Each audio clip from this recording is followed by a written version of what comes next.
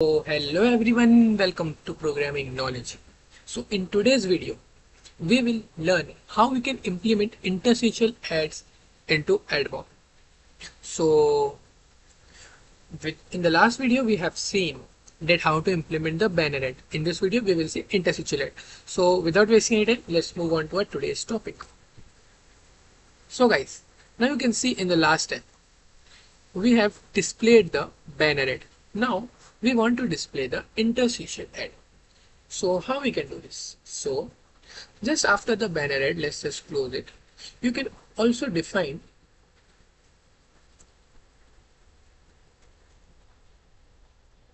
like over here, come over here and just define the interstitial ad and let's just keep it nothing.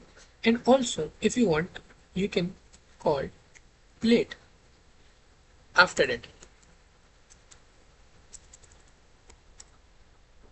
In the init state, where is the init state? Okay, so in the init state, okay, we can remove this part. We don't need it. You have to write load add. Like I'm just creating a method,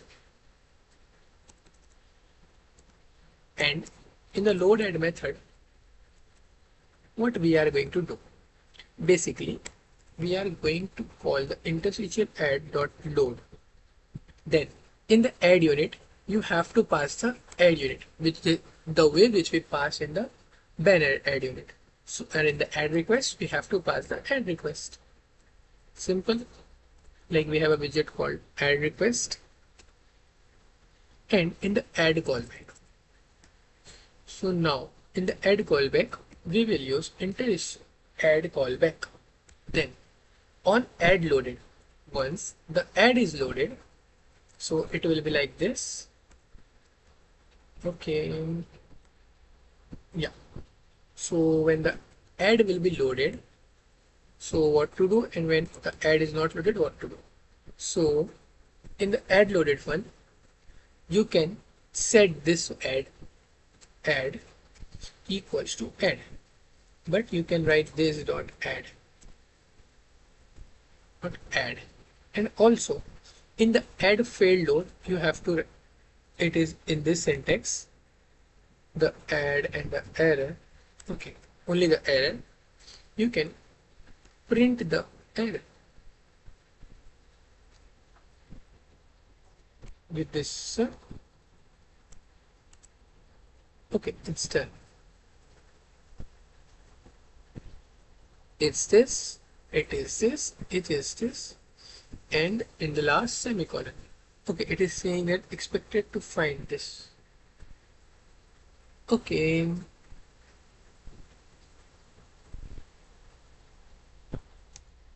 so it's done. So now this too, and if the add is not loaded, call the loaded method again. So it's done. Now what we will do, when this dot add is called, just call the set state method so that the add will be loaded. So similarly, we will make one more method which will show the add. So we will write if add not equal to null. If add not equal to null.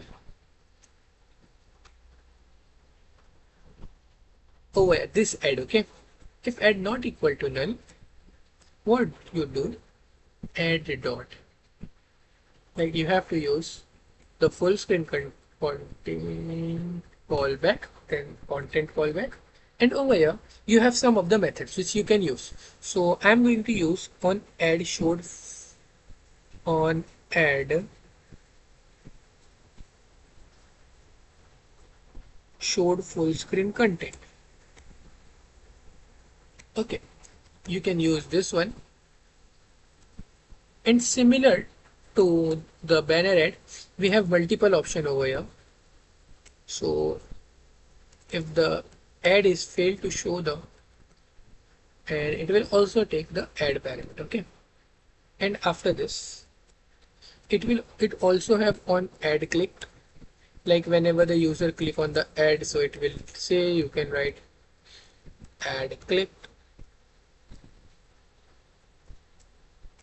and if the ad failed to show the full screen content, you can also use the ad.dispose method. And in the ad showed full screen content block,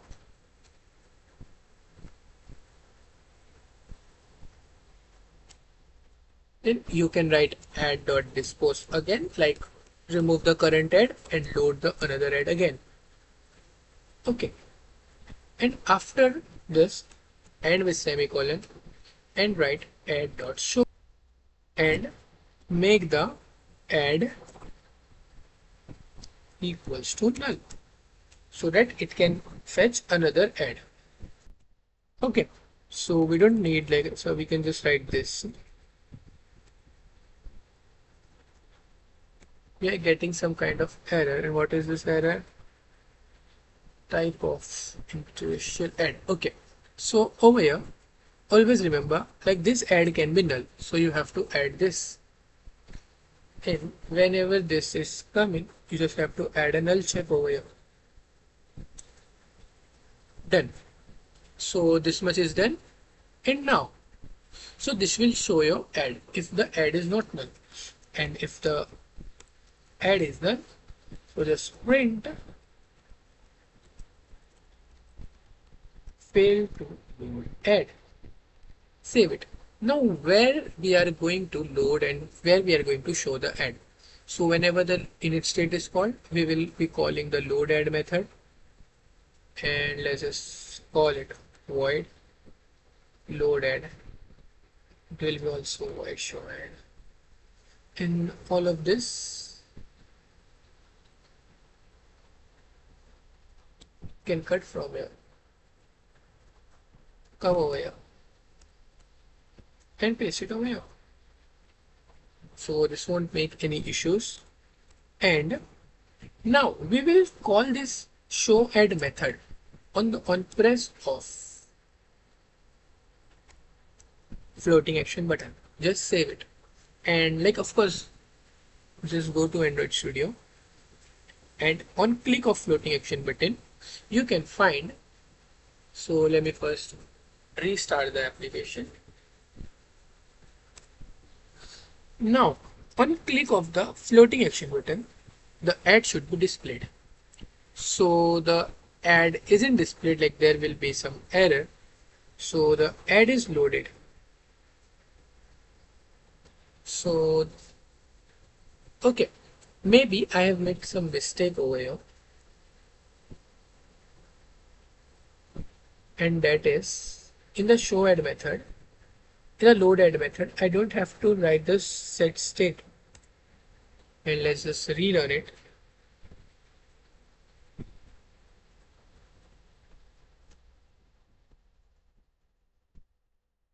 And going to Android back and clicking on this. So now the ad should be displayed, but there is one issue. Okay, so what's the error? Field ad has not been initialized. Okay, very first we haven't provided the ad unit ID yet, so we have to provide the ad unit. So just close this, and over here we have to write test ad ID AdMob. So Google Mob,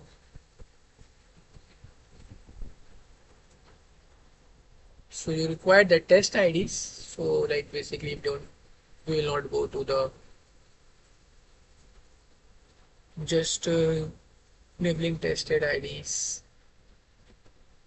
Okay, after that, sample ad units. Over here you can find this interstitial ads. Just copy this, go back to it and paste the ID.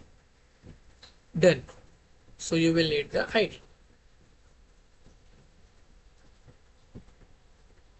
After that, go back to the API testing part, then click on floating action button. So if the ad will be loaded, it will be shown. But we are getting some error, and that error states that late initialization field ad has not been initialized. So how to resolve this? To resolve this, okay, well, like these are just disturbing, so let's just cut it.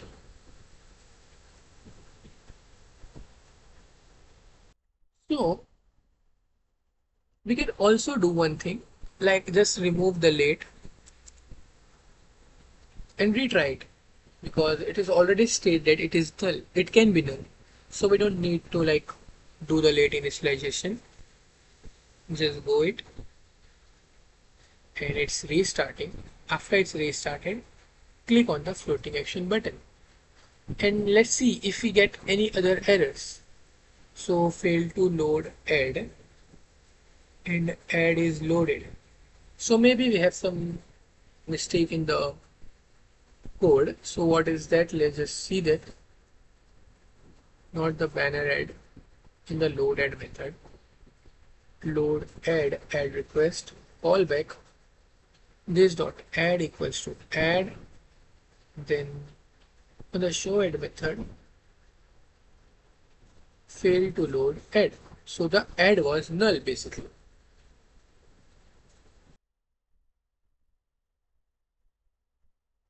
So we have done we have done one mistake, and that is loaded.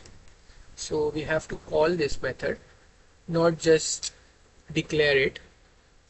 So after that, come over here, like onto the Android Studio. Over here,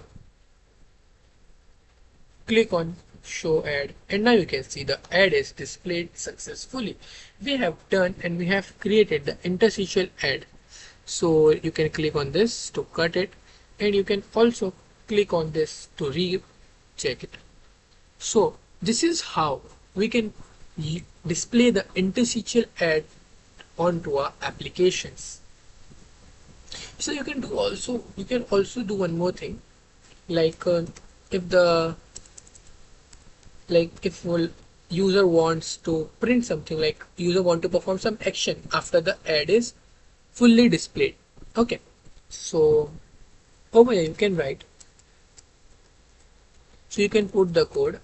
Right now I'm not putting the code, I'm just showing you how to display. So if the ad is displayed or not, so we will write one more thing on ad dismissed full screen content. So if the ad is dismissed, the way which we click on cross the cancel icon. So just do over here, we navigate to the page, and we can write ad dismissed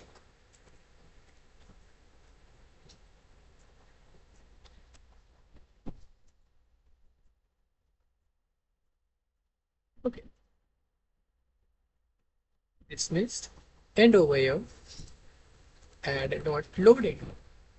So as it is a test ID, so of course every time the test ad will load, but what you can see that what I need to see you want to show you that when you click on the show button to load ad, it will load it. Okay, but then when you dismiss the block, dismiss the ad, over here you can see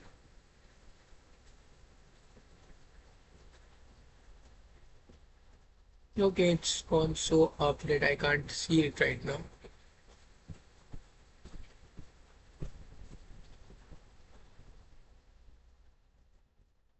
For that I have to add some recognition for the ad. Now let's just use this line and save it back. And so in the applications you have seen that when the enter full screen ad is shown, and after showing the ad it moves to another screen. So this is done in this way. When I'm clicking on this ad and when I'm clicking on dismiss, the way I use the print statement method, you have to use the navigation code for to move from one screen to another.